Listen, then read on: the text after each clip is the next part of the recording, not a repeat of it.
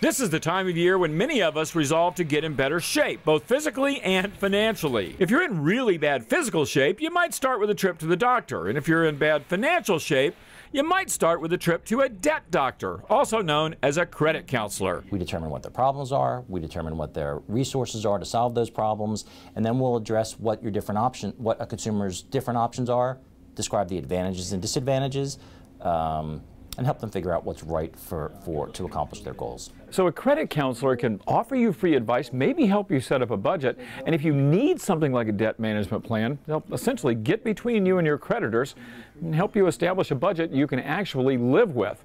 And a lot of these services are either cheap or even totally free. All of our counseling, all of our financial education, and all of our community outreach is all done at no charge.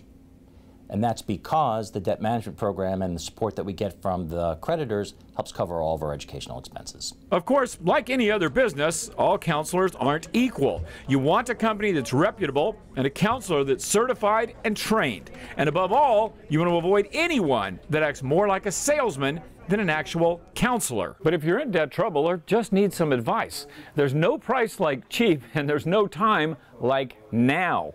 What you need now is some links and more information. I've got both waiting for you at MoneyTalksNews.com. Just do a search for credit counseling. For Money Talks News, I'm Stacy Johnson. Want a higher rate on your savings or a lower rate on your loans? Get the free Money Talks newsletter. It only takes 7 seconds to sign up, and it's full of deals and news you'll really use. Do it now at MoneyTalksNews.com.